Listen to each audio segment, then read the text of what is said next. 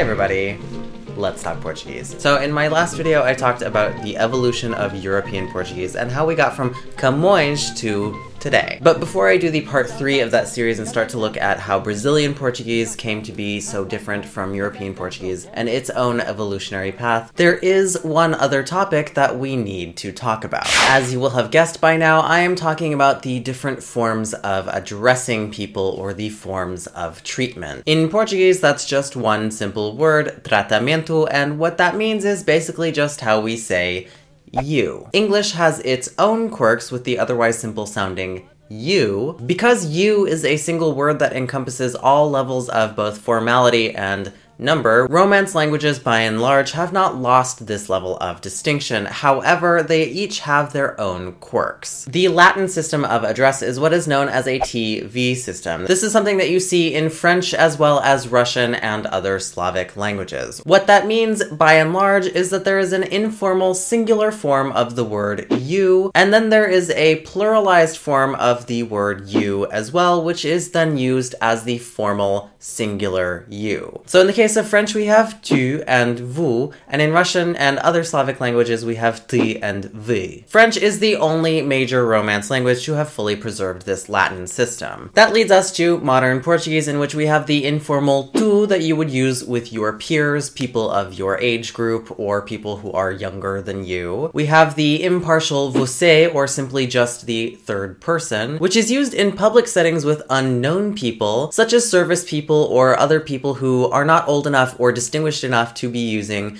the other form of address that we have, which is o senhor, senhor doutor, and all of the other variations of that indirect third-person way of addressing people. The main point here is that in Portugal we have a fairly hierarchical usage of the pronouns. The usage of the third person for you varies depending on the social status of the two people involved. This contrasts very sharply with Brazil, where the standard for the singular form of you is VOCê. VOCê is used in Brazil in pretty much all contexts except for the most formal of exceptions. There is regional use of tu in Brazil, especially in the southern state of Rio Grande do Sul, but that usage is often paired with the third person conjugation. Instead of saying tu és, they would say tu é. This holds true throughout other regions in Brazil where tu is used. In Brazil nowadays, it is not very common that tu be conjugated in its natural second person form. But in order to talk about you in the plural, Portuguese has undergone a massive shift from medieval times to today. The standard across all Portuguese-speaking territories nowadays is vocês. This is in contrast with languages like Spanish or Catalan that use a form of the Latin vós. This in part is related to how the word você came into existence. Vós and its conjugations are nowadays associated with biblical texts and the most formal of registers. Almost no one nowadays uses vós in the Portuguese-speaking world in a day-to-day context. This is because by the 17th century, the form vós had already become archaic. It was pretty much lost in general speech by the 18th century, and has through to the modern day been limited to a small perimeter in the north of Portugal. That corresponds roughly to rural and lower density populational areas along the northern border region. So as we know already, by the 17th century, vós had become archaic. We also know that Portuguese inherited the Latin form of address, which meant using vós, or the plural form of you, as a formal singular form of address. However, in that intermittent period between medieval Portuguese and early modern Portuguese, some developments happened on a social level in Portuguese, which necessitated the use of other formal forms of address, especially when it came to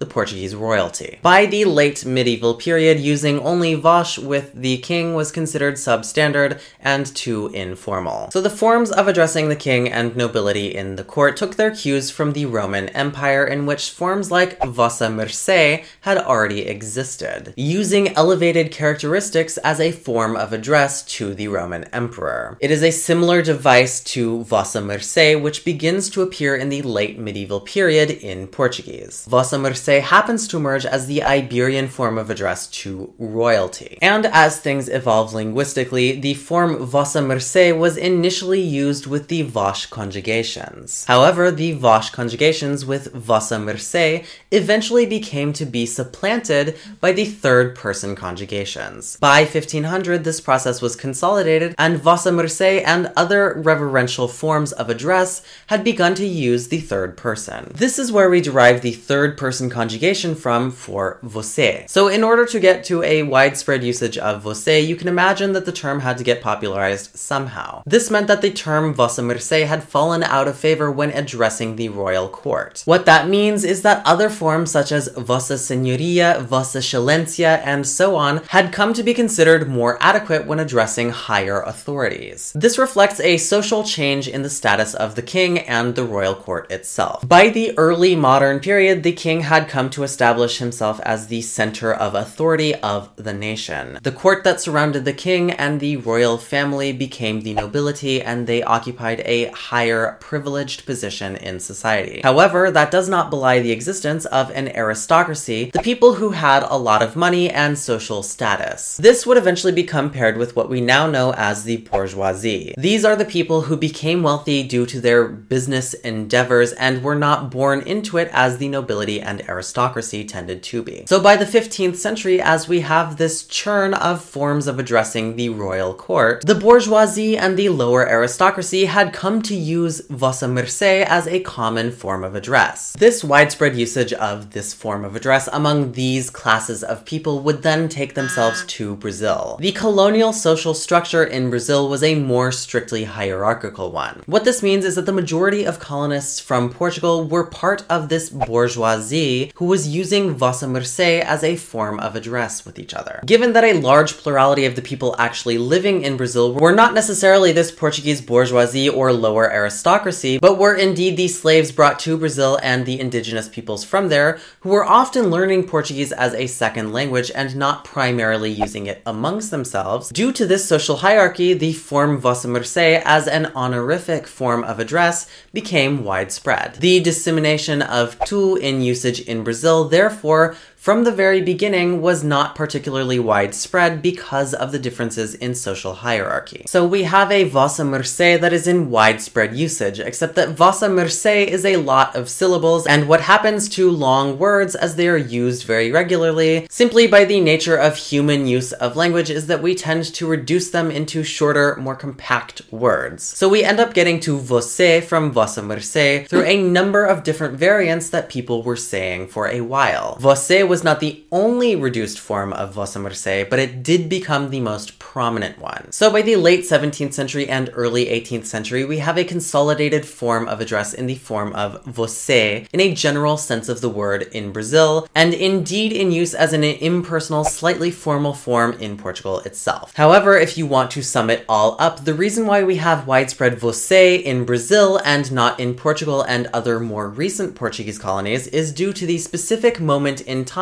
when Brazil was being colonized by Portugal, and indeed the social hierarchy that existed in the Brazilian colonies. With that being said, VOCê is largely avoided in Portugal. You will often hear people simply using the third person and somebody's name, or omitting a pronoun or name altogether in order to avoid saying it. There does, however, exist a caricatured use of VOCê in certain elite social circles in Portugal today. What I'm talking about is the phenomenon of children addressing their parents and their family as VOCê in the rich little suburbs of Lisbon and elsewhere. This is something that I suspect is more often made fun of in Portuguese society than actually exists. However, it does exist and has existed in the country, and it is one example of the evolution of VOCê as a formal form of address. Even to this day in Portuguese, both in Brazil and in Portugal, we have other forms of address that are related to Vossa Mercê that are used in formal contexts. In the Brazilian legislative chamber, Vossa Excelência is required usage, and it is not uncommon to see and hear Vossa Excelência in formal correspondence in Portugal. But there's just one other aspect about this that I wanted to talk about. You might be wondering about VOCê and its use in Brazil and what that means for Brazilian Portuguese grammar, given that VOCê uses third-person conjugation. Now, I will go into more detail about this in my video about the evolution of Brazilian Portuguese. However, it suffices to say that the third-person conjugational usage of VOCê has been perhaps the single-handedly most important grammatical change